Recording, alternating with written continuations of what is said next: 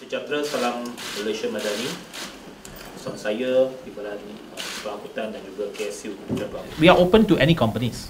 So we do not limit to any particular companies. So that's why the RFI are being conducted.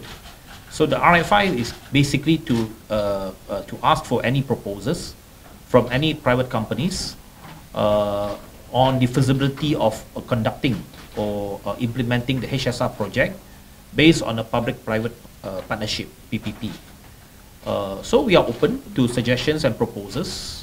By having that RFI, of course, we can have more detailed proposals, because in the past few months, after the new government and the Prime Minister mentioned that we are open to the proposal of reviving HSR, we just heard some hearsay.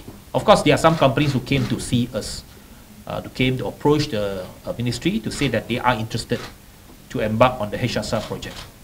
But these are just very, very preliminary proposals. So what we are doing right now is to call for an RFI.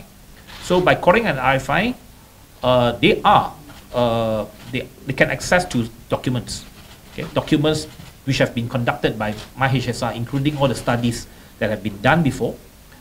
So they can purchase those reports, of course with the condition of NDA, non-disclosure agreement.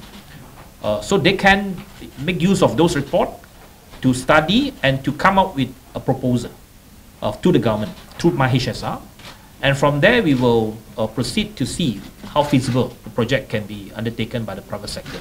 There are few companies mentioned in the media which are interested, or they have made certain announcement that they are interested. I do not want to preempt any particular company. As I mentioned, our role is to gather information and to gather proposals.